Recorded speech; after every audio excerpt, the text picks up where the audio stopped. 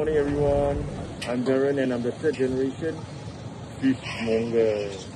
So why on the vlog? I want everyone to understand the hardship of a fishmonger, whereby they actually wake up early, very early and end very late. So where am I now? I'm at Jurong Fish. Let's check it out. Every morning we come to this stall.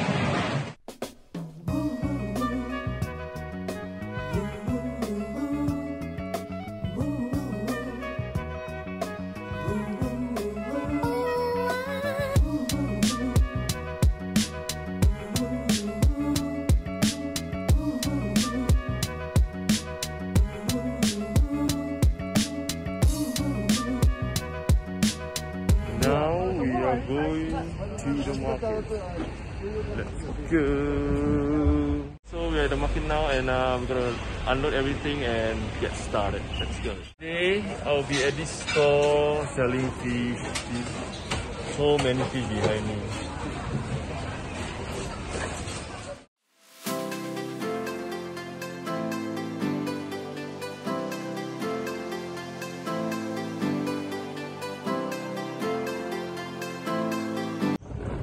Alright guys, it's 3/4 of my work is done and my hair is a little messy already. But anyway, now it's time to deliver the seafood orders for our clients. Let's go! Okay guys, you're in my room now and it marks the end of the day of my work. It's already like 5:30. What I can say is, being a fishmonger is not an easy job at all. Every Singaporean fishmonger will have to wake up very early, some at 12 AM, 1 AM, all the way till afternoon, maybe 1 PM, 2 PM. For us, we have to deliver and it ends at like 5 when I reach home.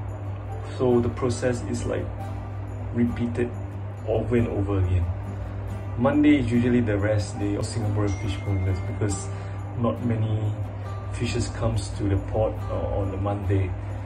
So we should really thank and really respect and salute to all Singaporean fishmongers out there, catering to all Singaporeans the best and freshest seafood they can get. So stay tuned, subscribe to my channel for more exciting videos which will be coming up, and I'll see you guys.